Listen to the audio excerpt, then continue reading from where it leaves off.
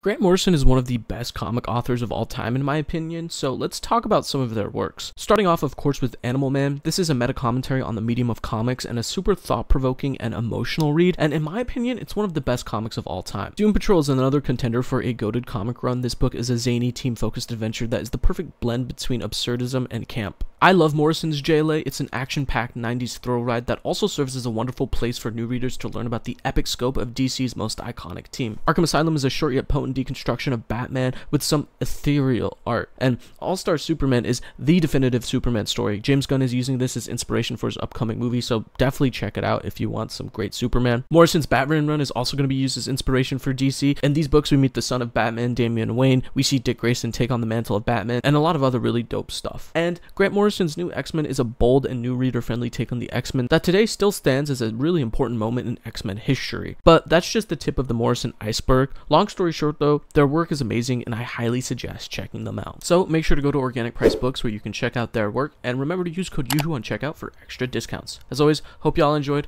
Thanks for watching.